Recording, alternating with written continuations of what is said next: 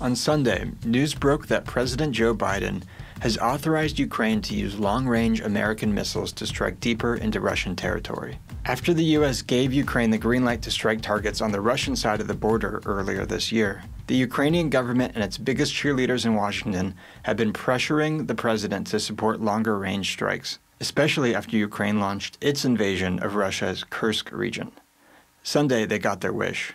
On Tuesday, the first missile was launched at a target in Russia's Bryansk region. The move has many in the West concerned.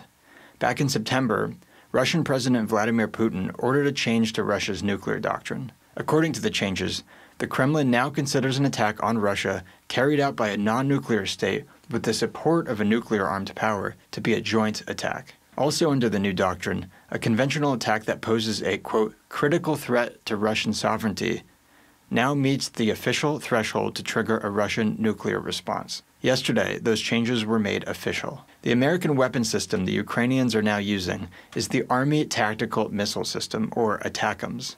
They have a range of 190 miles and, importantly, require the U.S. or its allies to provide the targeting coordinates every time it's shot.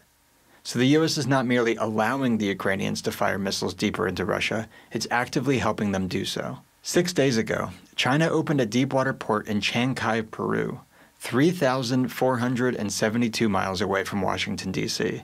U.S. officials and hawkish commentators condemn the move, calling it a security threat to the U.S., because they consider this to be in, quote, America's backyard. Yet this same group is now cheering on as the Biden administration orders the U.S. military to help Ukraine launch missiles at targets in Russia a little over 100 miles away from Moscow, with no apparent concern about the Russian reaction. The official position of the U.S. government appears to be that Putin is a psychotic maniac who views himself as a quasi-religious figure in conflict with the West, and that he is expected to keep a totally cool head as he watches the U.S. violate the line laid out in Russia's nuclear doctrine by helping to launch missiles deeper and deeper into Russian territory. The other factor that makes this escalation frustrating is that Biden's political heir, Kamala Harris, just lost the election and popular vote to Donald Trump, who ran, to a significant degree, on transitioning the ongoing conflict with Russia from the battlefield back to the negotiation table.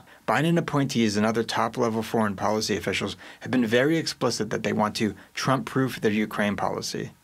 This policy change may be an attempt to do that. In other words, Biden officials and unelected bureaucrats are working to undermine the next administration's ability to carry out what voters want, all in the name of protecting democracy. Thankfully, the imminent transfer of power in Washington does give the Russians less of a reason to escalate in response to these strikes, especially considering that the months of consideration Biden gave to this move reportedly provided the Russians time to move critical military assets out of the range of Ukrainian ATACMS. As provocative as this move is, the likelihood it alone will trigger World War III remains very low. That said, a world war between two governments armed with thousands of city-killing thermonuclear weapons is so unfathomably dangerous that any increase in the risk of one breaking out, no matter how small, must be deemed unacceptable.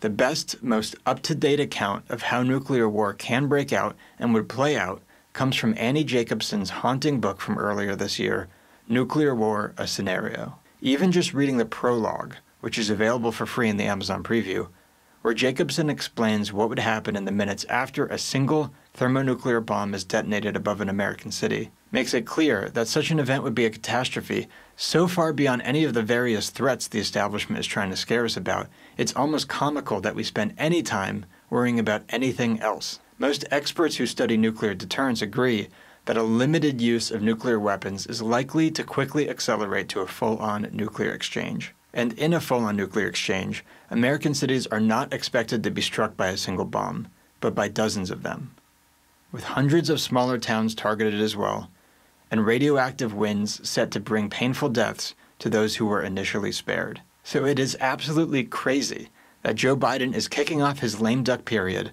by explicitly crossing a red line the Russians said would justify a nuclear response. U.S. officials spent decades scoffing at Putin's red lines about Ukraine, berating him for being all talk and no action until suddenly, in February of 2022, he invaded.